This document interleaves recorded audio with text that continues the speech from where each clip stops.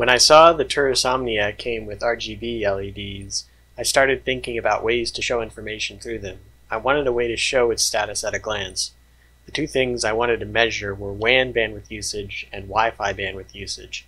I'm using the colors green, yellow, and red to show the percentage usage. To show the WAN bandwidth usage, I'm running a speed test on a wired client. The first test is for download speed, which shows up on the WAN LED.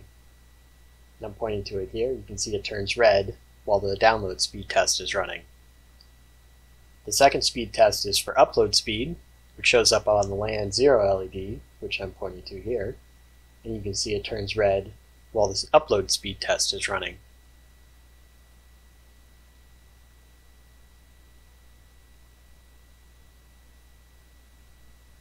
And once the speed test is finished, you can see they both turn back to green. Then for the Wi-Fi bandwidth usage, I found a way to measure the entire channel and not just your usage of it. So if you're sharing a channel with your neighbor, you can see how busy the whole channel is.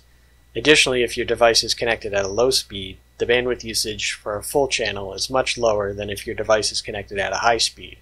So the bandwidth usage should be based on how much time the channel is free, not how much data is sent over it. Here you can see I'm on the SCREAMY access point on channel 1.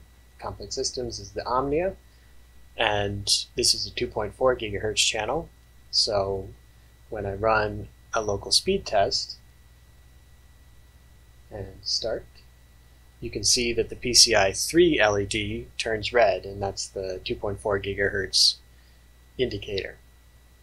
So now if I switch to another access point on the same channel to simulate a neighbor sharing your channel, and by the way, these access points don't share the same password or name, you can see I'm on the other access point, still on channel 1, and this is a Western Digital access point. So when I run the local speed test, you can see that the PCI 3 LED turns red again. So you can see that the channel is in use even though that you aren't the one using it. And then once it's done, it turns back to green. Now I can repeat these tests on the 5 gigahertz network. You can see I'm on SCREAMY 5 gigahertz, which is on channel 44, which is on the Omnia. And now when I run the local speed test, you can see the PCI 2 indicator light turns red, and that's the 5 gigahertz indicator. And once it's done, I can switch to another AP on the same channel to simulate a neighbor again.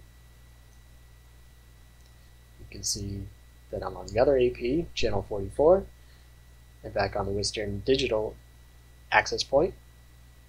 And now when I run the speed test, you can see that the PCI 2 LED turns red again. And then once it's done, it turns green.